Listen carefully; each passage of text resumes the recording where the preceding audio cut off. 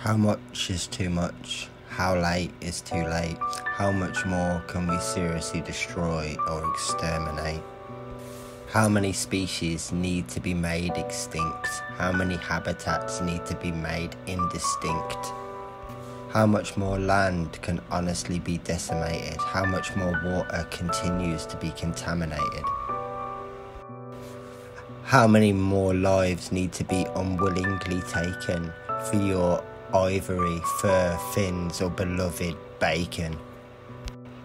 How many more have to be needlessly murdered for your steak, your wings, your quadruple burger?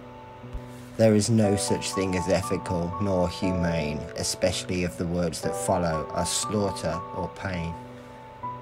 To many, we are the devil, and this planet is hell. Even if they had voices, who could they tell?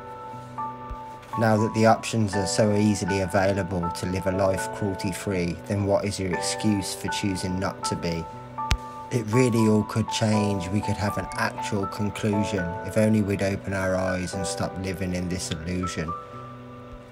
We are responsible for almost all of the world's pain. We've just spent centuries, if not forever, pushing the blame onto the animals or nature or anyone but ourselves in order to keep consumers buying and emptying those shop shelves.